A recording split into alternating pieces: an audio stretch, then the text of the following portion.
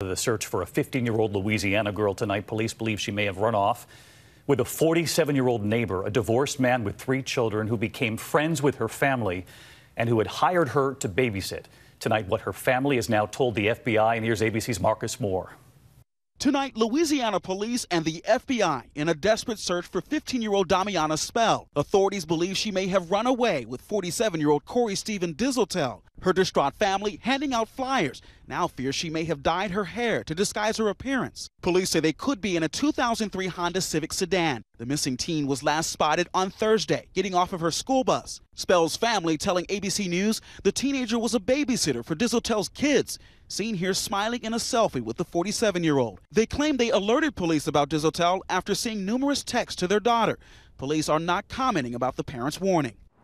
And David, investigators have put out a call for the public, friends, even classmates to come forward with any information on where these two might be. David. Marcus, thank you. Hi, everyone. George Stephanopoulos here. Thanks for checking out the ABC News YouTube channel. If you'd like to get more videos, show highlights, and watch live event coverage, click on the right over here to subscribe to our channel. And don't forget to download the ABC News app for breaking news alerts. Thanks for watching.